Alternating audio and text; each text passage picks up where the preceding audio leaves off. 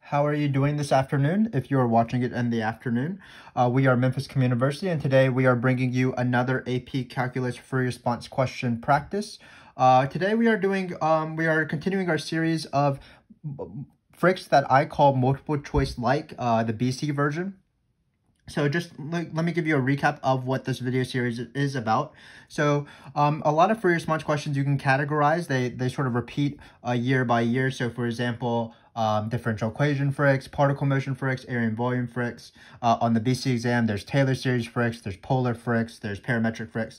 So these FRQs I call multiple choice like because they really don't fit in any one of those categories. Basically, the AP exam just takes a few multiple choice questions that are somewhat related and then just shoves it together. So what I call them multiple choice like, because they're basically just 4 multiple choice questions without multiple choice answers, basically. And they cover a wide range of topics. If you've been watching our channel, you'll know that these FRQ topics come in levels from difficulty 1 all the way up to difficulty 10. So for example, in our Taylor series free response questions, we start off pretty standard, difficulty 1, and then we slowly progress our level to difficulty 10. So this video, of course, is going to be difficulty 3. And these FRQs are probably going to be non-calculator as well. But before we get started, I would suggest that this is the video series. This free response question is probably the most important one to watch from difficulty 1 through difficulty 10, because a lot of these FRQs don't build on top of each other, like for example, our particle motion free response questions. Those build on top of each other pretty naturally.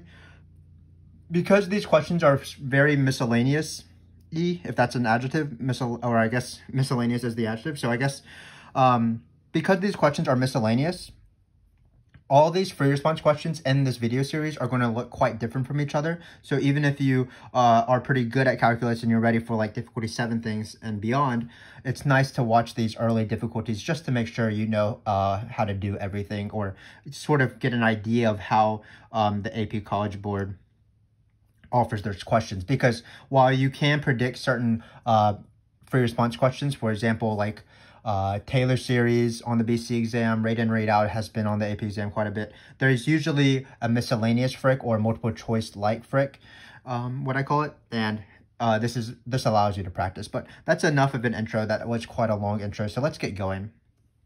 So this free response difficulty 3 is going to be some shapes of curves stuff and some antiderivatives, as we'll see. So the givens are not too much. It says let f be a function. This is with a derivative of this, so it's going to be e to the minus x times 2 minus x.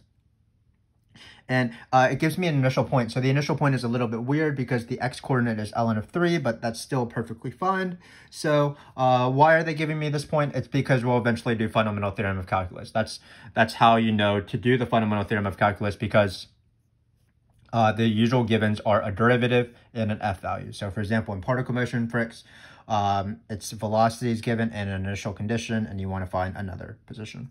But let's get going. So the first question looks not too bad. Again, these are BC questions, so keep in mind that there will be questions that are solely BC. But if you are an AB student, I highly encourage you to still watch this, because the first 3 topics, the first 3 sub-questions will be AB level questions that could be on the AP exam. It's only this last 4th question that will be only BC. So let's get going. So we're doing a pretty simple question, writing an equation of a tangent line at a point.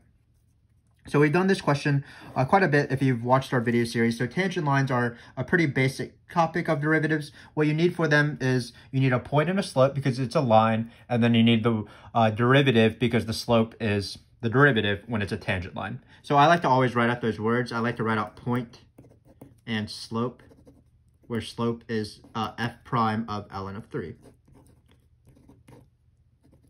So first off, let's find the point. Well, the point's not too bad because they give it to us. So I'm going to write that out. If they didn't give us the y coordinate of the point, we would plug it into the function, but we don't know the function, which is why they gave us both coordinates.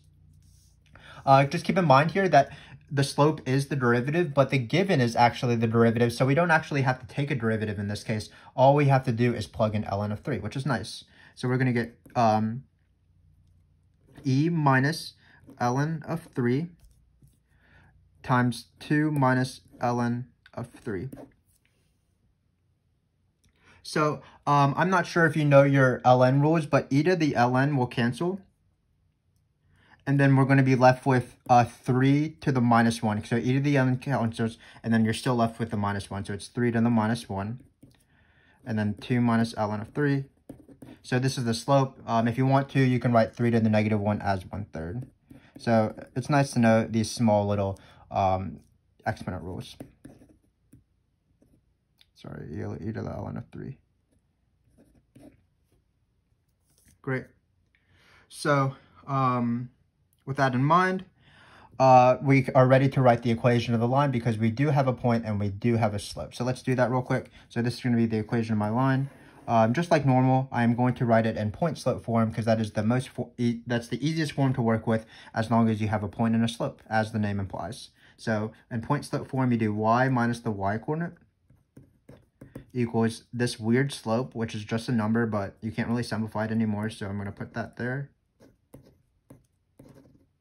So this is my slope, m. It's the derivative at this point where we didn't have to take the derivative because it was given. And then finally, it's x minus the x coordinate. So that is the first one. It's not too bad. We really didn't even have to do any calculus because the derivative was given to us already. So let's do this next question. It's going to be around the same difficulty.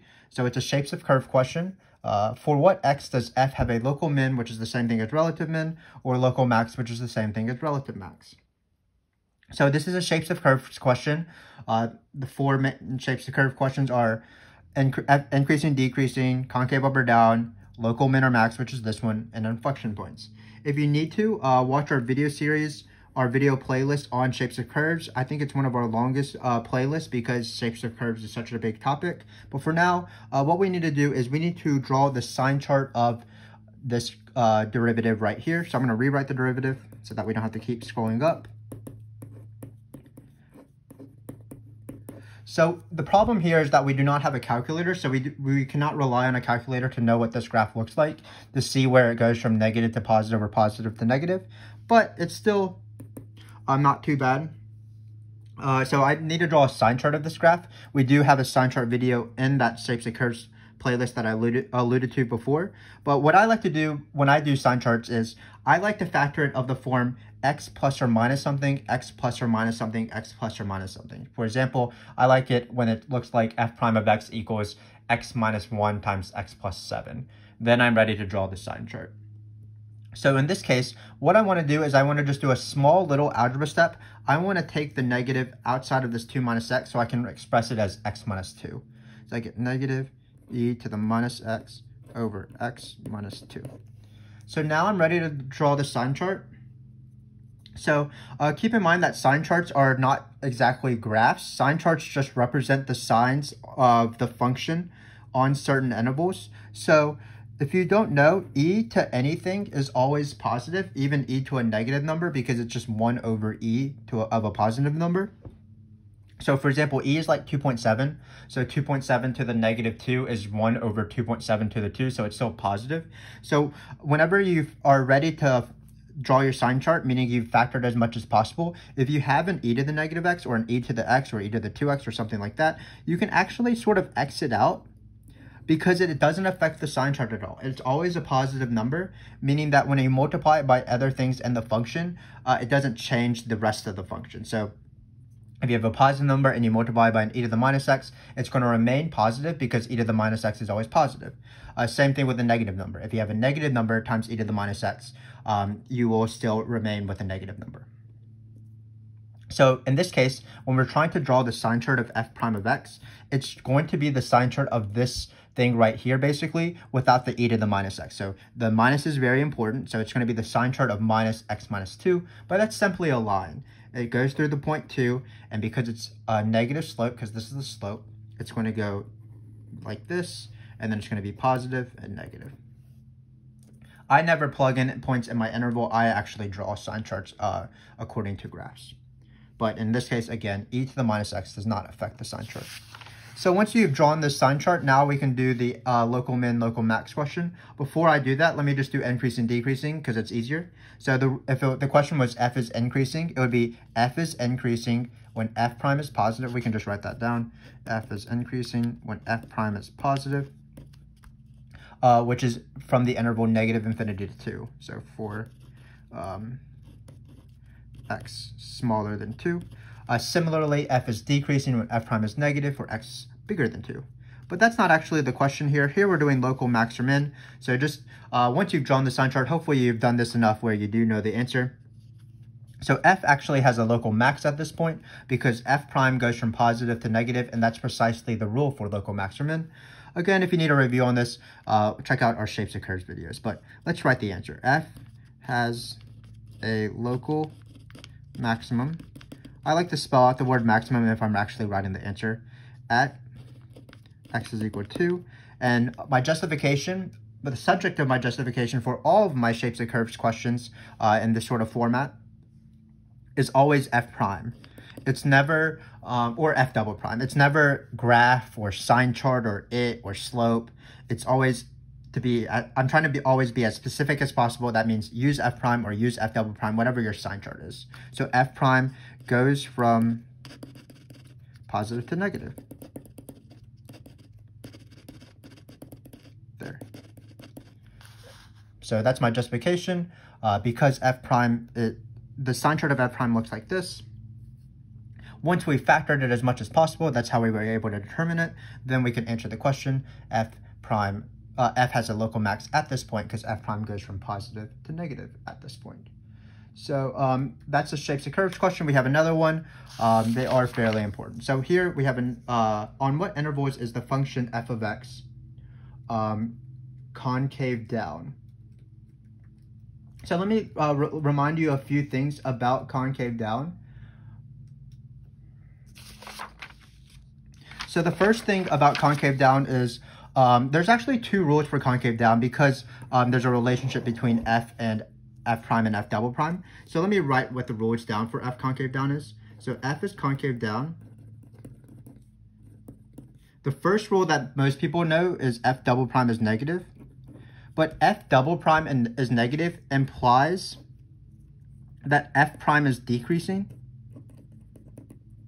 So actually I have two rules to choose from in order to best justify and best work this question. F double prime is negative, f prime is decreasing. But when you have these sort of algebra questions, which allows you to take multiple derivatives, you want to be using the f double prime is negative rule because we're about to draw a sign chart, and sign charts only tell where things are positive and negative. I don't have any chart that's called the increasing decreasing chart. So it's hard to use this rule when the graph of f prime is not already provided. So again, anytime I have multiple choice questions with shapes of curves and I see the words concave up or down or inflection point, I immediately try to find the second derivative. Because oftentimes in these AP exams, you can get multiple points for finding the second derivative correctly. And the actual question, like concave down, is only worth like a third of the points that are allotted in that section. So you might be wondering, well, when do you use this f prime decreasing rule? You want to use this rule when you're provided an f prime graph. So those are sort of these graph free response questions that do appear on the AP exam every year. We do have a difficulty 1 through 10 set on that one as well. But that's when you're really using the f prime decreasing rule. You try to not use it for things you can take multiple derivatives because you're allowed to draw sign charts by yourself. So let's get going. Let me rewrite the derivative on the back so that we don't have to keep flipping over. It's f prime of x equals e to the minus x times 2 minus x. So again, this is the derivative. So I see the words concave down and I think in my mind, I need to use the rule f double prime is negative, which means I need to draw a sign chart of f double prime, which means I need to find f double prime immediately. But keep in mind that in this case, because we are already starting with f prime, we just need to take one derivative to find f double prime. So we're going to take one derivative. Derivatives, I'm hoping that by the time you watch this video, you are very comfortable with the derivatives. Just be careful to use chain rule and product rule and quotient rule when necessary. So here it's a product rule question. So it's keep the same times the derivative of this one, which is -1, plus the derivative of e to the minus x. And be careful, this is not just e to the minus x. It is e to the minus x times -1 because of the chain rule, the derivative of minus x. And then finally, we would keep the last part the same. And we are good to go. That is the second derivative. I might get points. If this were a 3-point question, I might have gotten already 2 points or something like that. But of course, we want all the points because we are greedy. So let's finish the question. In order to tell if where is this function concave down, we do need to find where f double prime is negative. This is f double prime, so I'm about to draw a sign chart, but I'm not ready to draw the sign chart yet. Simply because I have not factored as much as possible. Remember, the main focus and the main thing you need to remember for sign charts is to factor it as much as possible. So in this case, it looks like I'm able to take out an e to the minus x, a negative e to the minus x. So I'm going to do that real quick.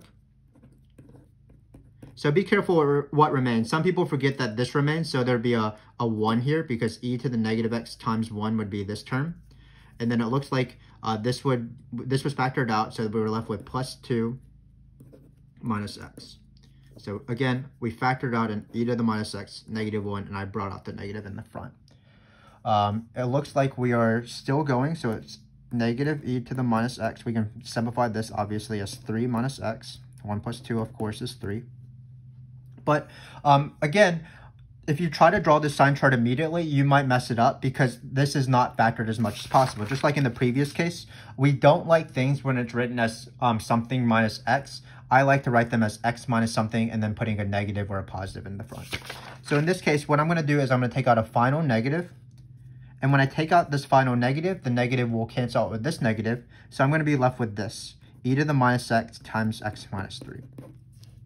And only after all this algebraic manipulation am I ready to draw the sign chart, because now I have it as factored as much as possible. The e won't affect the sign chart, and I have everything that has x's in the form x plus or minus something, x plus or minus something, x plus or minus something. So on the side here, I am going to draw my sign chart, so hopefully you can see it. It's the sign chart of this guy right here. Again, this e does not affect the sign chart because e is always positive. E to anything is always positive. So I'm going to X it out basically, or we can draw like dotted lines through it. So my sign chart is just the line x minus 3, which is a pretty simple line. It goes through the point 3. There's no negative in the front, so the slope is positive. So it looks like this. And now we are ready to answer the question. It's once you have drawn the sign chart, hopefully it's pretty easy. F is concave down when f double prime is negative. Well, that is on the interval 0 to 3. So I'm going to write my answer in this little box right here. One thing to keep in mind is that, remember, I think it's explicitly said on the AP exam that sign charts are not given any points, any credit. It's only sentences that justify or explain the sign chart that actually gives you credit. So let's do that. So again, F is concave down on this interval. Where is it negative? It's from negative infinity to 3 because I have to justify. And the rule is f double prime is negative. Again, I would use f prime decreasing when I have an f prime graph. So because f double prime is negative, and we can just write the word there. And that's the answer to that one. Again, B and C weren't too bad. I was just practicing drawing fairly tricky sign charts because they involved e's. So we have one last question. This question is the BC only question. So if you have been in AB, this is your time to maybe learn something new, hopefully, if you choose to continue watching this video. BC only topics, this BC only topic is pretty easy, and it will appear in college if you want to sort of get a head start on that. But let's do this question. It says, using anti-differentiation, that just means simply taking the integral and doing fundamental theorem of calculus, we need to find f of x. So let me remind you of what the givens were. Here, we don't need to see the rest of the page here. F prime of x was equal to e to the minus x 2 minus x. And then we had an initial point. I don't know what just happened. My cat pen came off. So our initial point was ln of 3 equals 4. Notice we haven't used this point really at all.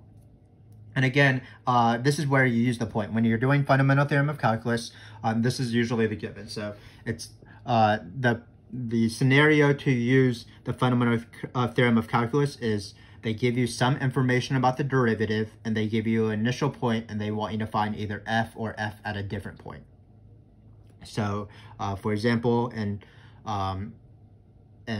rate in, rate out FRQs, they give you rate in minus rate out, and they give you the initial amount, and they want you to find the amount at like 20 or something. Same thing with particle motion FRQs, they give you velocity, and they give you initial position, and they want you to find a new position. Same thing in graph FRQs, they give you an f prime graph, and they'll say something like f of 2 equals 3, and they want you to find f of 4 or something. And to find that integral, you would do area. So fundamental theorem of calculus is named fundamental for a reason. It does appear in a variety of questions, and basically you're just doing the integral in different ways, either using a calculator. In this case, we're taking an antiderivative. Sometimes you use area. Sometimes you approximate the integral using Riemann sums. We do have a video or several videos on the fundamental theorem of calculus on this channel. But for now, let's do this one question. So again, we have this derivative, this function. Because we're finding f of x, I'm going to use the plus c way to do this integral. Basically meaning that I'm going to plug in this number at the very end of the question as opposed to at the beginning of the question. So let's do that. So I'm going to ignore this number right here, and I'm just going to try to take this antiderivative. So this is probably the hardest part of the question, but I believe in us. Let's get going. So this is a BC question, and when you're on a BC exam, especially in the free response question, you should always be wary that you might have to integrate by two different methods. The first one is integration by parts, which is the opposite of the product rule, so that's what we're going to use in this case. And then secondly, integration by partial fractions, that's used with fractions. This is not a fraction, so we're not going to be doing that. So I'm going to lead you through this question, integration by parts. Feel free to watch our integration by parts videos and our integration by partial fractions if you need a reminder on how to do some BC level free integrals. So remember that in integration by parts, there's basically we're trying to choose two functions. We set up this little rectangle. We're choosing two functions, u and dv, because we're going to try to change this harder integral into an easier integral using the formula u times v minus the integral of v du. So if we choose good candidates for u and v and du, we are hoping to transform this harder integral that's a product into an integral that hopefully doesn't have a product, and we just know it's antiderivative. So again, we're trying to choose u and dv. And how to do that is we use this acronym called LIATE.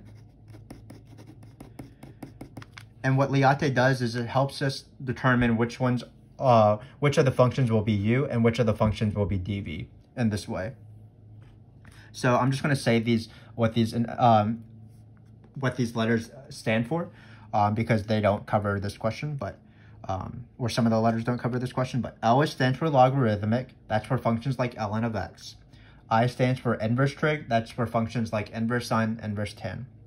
A is the most confusing one, but it is the most basic one. It stands for algebraic, meaning stuff like x squared plus 1 or x or 2 minus x, for example, in this case, or even just dx. T stands for trigonometry, so that's sine and cosine and tan and things like that. And then E is exponential, so e to the x, and then other things to the x as opposed to x to those things. So for example, 3 to the x, 5 to the x, pi to the x, those are all under the umbrella of this E.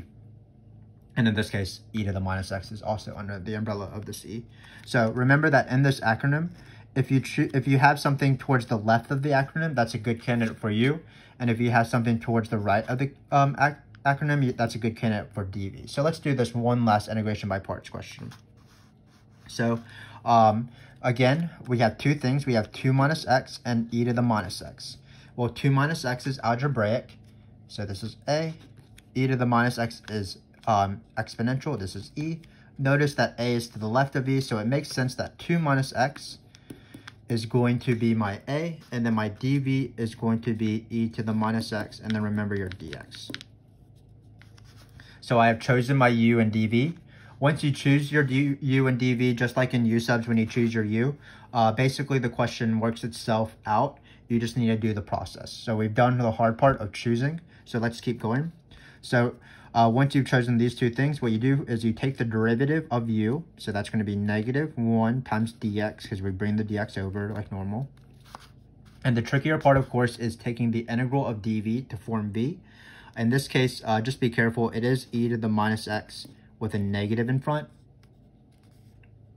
because we're taking an antiderivative of minus x. So we're multiplying by the reciprocal of -1, which is negative. If you want to watch a video on this, we have a video called Skipping Easy U Substitutions that I made in our integration methods playlist. But for now, we're going to do this integral. So once we've chosen all of these things, we are ready to go. So the first thing is to list u and v. So u is equal to 2 minus x. V is e to the minus x. I'm going to take out my negative in the front because I like to always take out my constants in the front. And then just be careful here. So let's just do this in multiple steps. So I'm going to replace v with what it is, negative e to the minus x. I'm going to replace du with what it is, negative dx. So notice that in this question, we might run out of room. Hopefully I'll get another sheet of paper. But notice in this question, there's 3 negatives. There's negative, negative, and negative. So when you can't, so these negatives will cancel out. So we'll just be left with a negative, and this negative is from the formula. So this negative is from the v, this negative is from the du, and then this negative is from the formula. And when you have 3 negatives, you'll end up with 1 negative at the end, or at the beginning, I guess. So let me grab another sheet of paper. So I'm going to continue doing this. So it's going to be equal to negative 2 minus x. I'm not changing anything. I'm just rewriting things. And then I'm just getting rid of these negatives because they're kind of pesky to deal with. So this is the function. So we have done integration by parts. We have achieved our goal. We have started with a more complicated integral and ended up with an easier integral. We still have to take this antiderivative, of course, but we don't have to employ integration by parts. Keep in mind, if you're doing integration by parts, at this stage right here, once you get to your easier integral, you might need to do integration by parts again if it's still a product, or you might have to do a u sub. For example, in this case, it's technically a u sub or anything that the integral requires. So this part you don't change at all. We can write f of x here because this is what f of x is. And then again, the integral of e to the minus x is e to the minus x, but a negative comes out because we're multiplying by the reciprocal of the derivative of the inside function, which is minus x. So it's gonna be plus. So there was a minus and it canceled out with this minus, so it became plus. And then we're gonna remember plus c, that's important. Why is that important? Well, we are going to finally use this point, f of ln of 3 equals 4, to find that c. So let's do that real quick and then we are done. So again, the point is f of ln of 3 equals 4. So I don't think we need to see this anymore. So let's go with this second sheet of paper. So again, the last step is to find this plus c using the initial condition to find the specific antiderivative of this derivative of f prime. So let's do that. So we're going to plug in 4 here. We're going to plug in ln of 3 into all these x's. So we're going to plus c. Remember from the beginning that the e to the ln of 3 cancels out, and you'll be left with 3 to the negative 1, which is 1/3. So these e to the negative ln of 3's are just going to be 1/3. And then you have negative, and then we're going to plug in 2 minus ln of 3. So it looks like I can simplify c a little bit, so I'm going to do that for you guys. So it's going to be 4 times negative 1/3, 2 minus ln of 3, again because e to the minus ln of 3 is 1/3, plus 1/3 because again e to the minus ln of 3 is 1/3. Let's break up this guy because one of them has an ln and one of them doesn't. So we have 4 equals minus 2/3. This negative 1/3 will cancel out this negative right here, so it's going to be plus ln of 3 over 3. And then finally, we have a plus 1/3 here. So we are ready to find c. C is going to be, well, negative 2/3 plus 1/3 is negative 1/3. We're going to add it to this side. So that's going to be 4 and 1/3, but we are not bakers and we're not 5th graders. So we're going to write that as a mixed, we're going to write that mixed number as an improper fraction. 4 and 1/3 would be, I believe, 13/3. because 4 is 12 thirds, so you're adding 1, so it becomes 13 thirds. And then finally, we're going to subtract off this guy right here. So we have C. We are not done, but we are almost done. All we're going to do is replace in this formula right here. We can just do an arrow right here. We're just going to replace the C with this number. So let's just do that real quick and we are done. So f of x equals all of this stuff rewritten. Let me try to conserve space. And then instead of plus C, we're going to write plus 13 thirds. It's a little bit weird of a C, of course, but this is what they gave us. So ln of 3. Hopefully you can tell that this is just 13 thirds minus the ln of 3 at this very end. Probably should have made a bigger box, but what are you going to do? And we are done with this free response question. So let me, as usual, recap exactly what we did. So for the first question, it was just equation of the tangent line that just requires point and a slope. And because the slope was derivative, it was easy to find.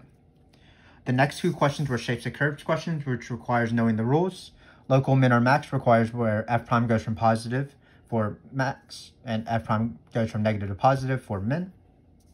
So what we did is we just listed the derivative as they gave us, but we factored it as much as possible, drew its sign chart, and noticed that this was a max because it went from positive to negative, and we justified. Concave down was a little bit trickier because we did have to take a derivative. And after we took the derivative, it did require a few algebra steps to factor as much as possible, but we are factoring as much as possible in order to make the sign chart as easy to draw. And the sign chart ended up being this line because ease to function, the exponentials do not affect sign charts. So we noticed that f is concave down when f double prime is negative, which is from negative infinity to 3. Finally, we had an integration by parts. So we used the yate to determine what goes where. So this u and this dv. Like normal, we take the derivative of u, take the integral of dv, then we form this function, this rule, u times v minus the integral of v du. So it's u times v minus the integral of v du. We were careful with negatives, and we were careful with antiderivatives. And once we found the plus c, we plugged in our initial point, which was a little bit tricky actually, because we needed to know a little bit of E knowledge and LN knowledge. But we found our c, and then at the very end, very messily, we wrote the final answer by replacing the c with that number. So I hope that you got something out of this. It was a good review of both shapes of curves and integration by parts. And integration by parts is basically 50% chance to be on the AP exam in a significant way. Because the other 50% is partial fractions. So, for example, in this question, if this integration by parts was on this, it might be worth 4 out of 9 points, which could be the difference between a 3 and a 4 and a 4 and a 5, for example. So I'm hoping you got something out of this. I do encourage you again to continue watching these videos as we go through difficulty 1 all the way up to difficulty 10, so that you can sort of see some of the trick questions that might appear on the AP exam, or get a nice review over several different topics in order to make sure that you know those topics. But I certainly had fun. I like these questions because I like taking integration by parts. I like drawing side charts and things like that. So I hope to see you in the next video, difficulty 4, and I promise you we will have as much fun. Thank you very much.